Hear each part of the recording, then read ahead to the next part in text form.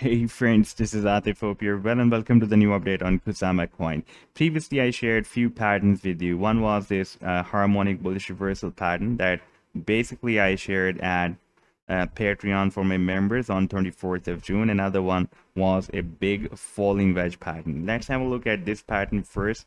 And this was a big bullish harmonic shark move, which was formed on the 2-day chart, and the price action was moving in the potential reversal zone or buying zone of this harmonic shark move.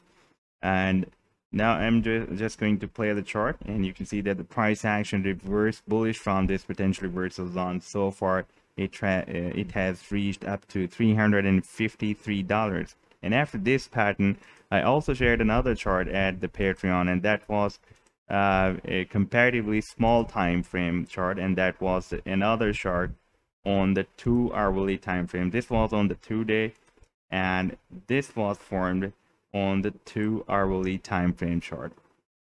This was another shark move, and after playing the chart, we can see that the price line reversed bullish from here and even rallied beyond the sell targets I defined and rallied up to $353.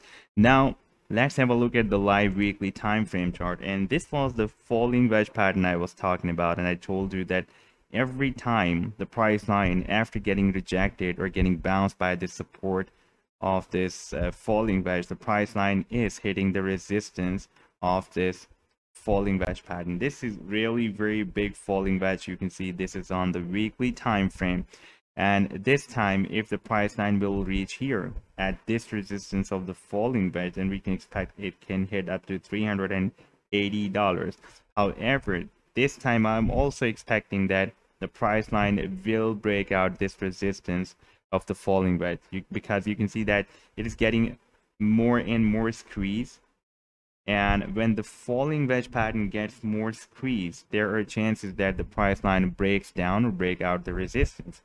And if we take a look at the different oscillators I've placed here, you can see that this time, since the price line has entered this falling wedge pattern, this big falling wedge pattern, first time this stochastic was in the oversold zone, and it has given the buying signal.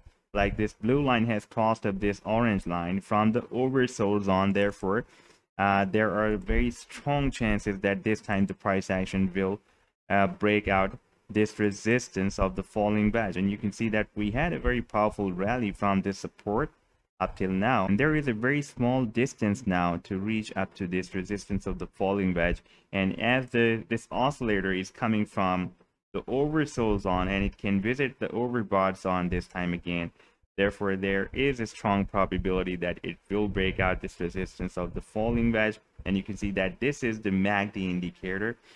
Previously it was very strong bearish. It was giving us very strong sell signals. Now we have received the first buying signal. This is the weak bearish signal, in fact, and you can consider it as the first buying signal, because when it turns very strong bullish, it turns into green color like this. So it is gradually turning bullish, more and more bullish, and soon it will be turn strong bullish. And I am expecting that it has just started turning bullish, therefore it can also break out the resistance.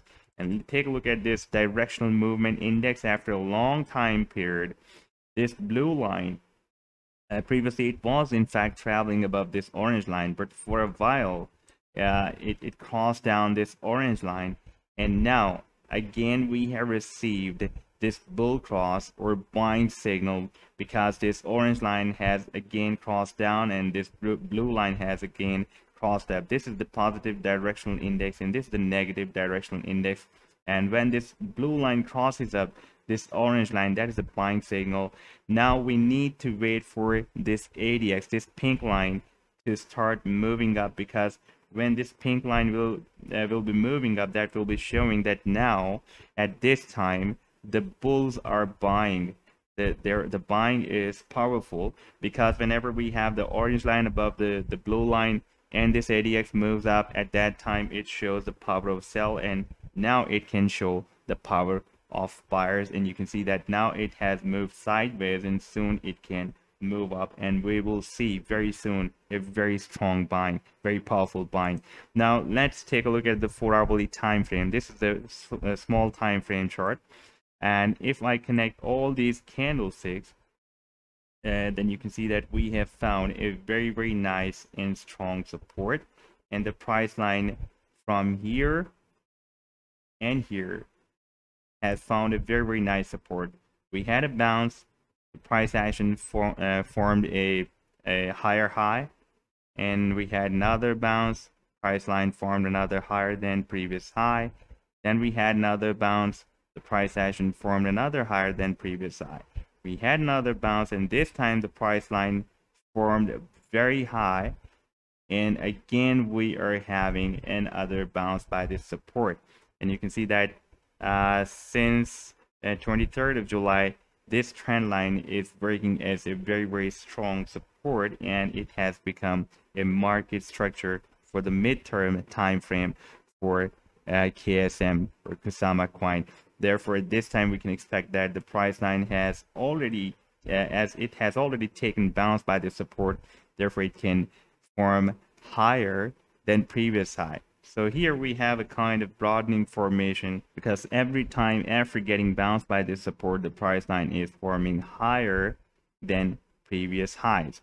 Now this is very important chart that I have already shown you in my previous video as well. This is the Ichimoku cloud on the daily time frame, and you can see that the price line was moving under this cloud since after 16th of June, and the price line, in fact, it was entered here back after 21st of May, and it was not able to break out this cloud. You can see that here we had some candlesticks out of this cloud, but the candlesticks failed to get out and move down under this cloud again.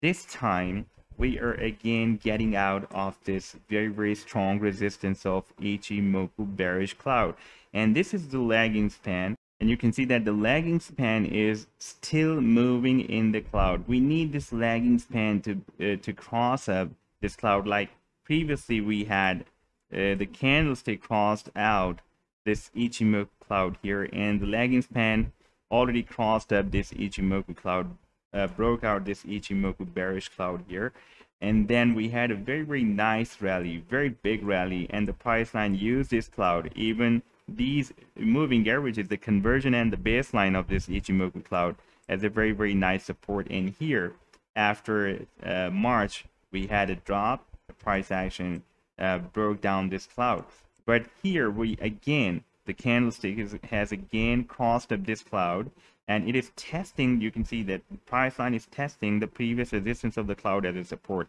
but we need this lagging span for the final confirmation of this breakout from this Ichimoku bearish cloud to cross up this cloud as soon as possible, this bearish cloud. We can see that the candlesticks are out of this cloud. That is quite a bullish gesture and a very nice signal that the price line can start now the next rally towards the upside. And you can see that this cloud has also turned bullish, so for the future it is giving us the bullish signals.